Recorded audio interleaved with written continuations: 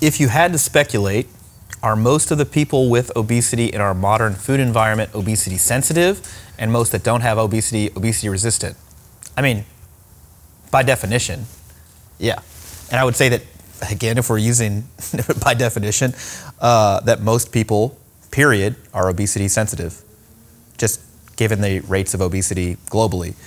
I think the reason that I wanted to include this question is to really hammer home the point that, like, obesity, just like every other disease state that we've talked about, high blood pressure, cholesterol issues, diabetes, whatever the case is, it is the emergence, the result of an interaction between genes and environment. That is like the main paradigm of this kind of stuff, the interaction between genes and environment. Because we will hear people say, why has obesity increased in prevalence so much in the past 50 years, 100 years? Human genes have not changed that much in the past 50 years, 100 years. There's not been massive human evolution in the past century, right? It's because the environment has changed so dramatically, right? And the expression of those same genes that we've had in this new environment that is engineered in a certain way to hit those centers in our brain that really get us going, crank up our appetite, buy more, consume more, etc. That interaction is what leads to the emergence of this phenomenon that we observe as obesity. Obesity is like the symptom of all of this, practically, right? The underlying issues are this gene-environment interaction. And so, like we made the case at the beginning of the weekend, some people are afforded a different hand from birth, right? The genes that they are dealt up front.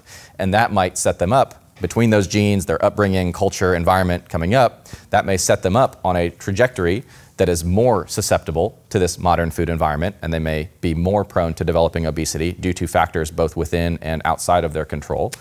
And other individuals may be dealt a hand that renders them more resistant. These are the folks who you know who are super lean no matter what they eat, no matter what they do, right? The people that are praised by society for being, you know, paragons of virtue and self-control, even though it's probably just their genes in the context of the environment. That's just what happens to them. Right? They couldn't develop obesity if they tried in some situations, right? And that's not because they're better people than anybody else, just the hand they were dealt in the current environment, and other people are in a different situation.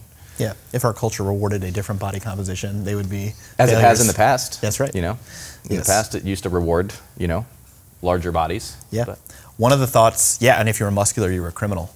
So it's like, well.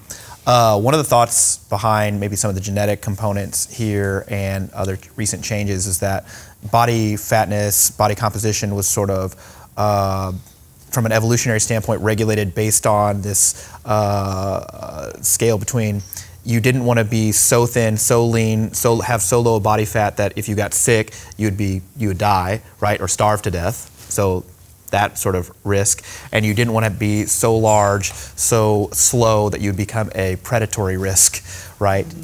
And without this predation risk, we've had this genetic drift towards more and more, and that's happened over longer than 50 to 100 years. That's been a long, long time coming.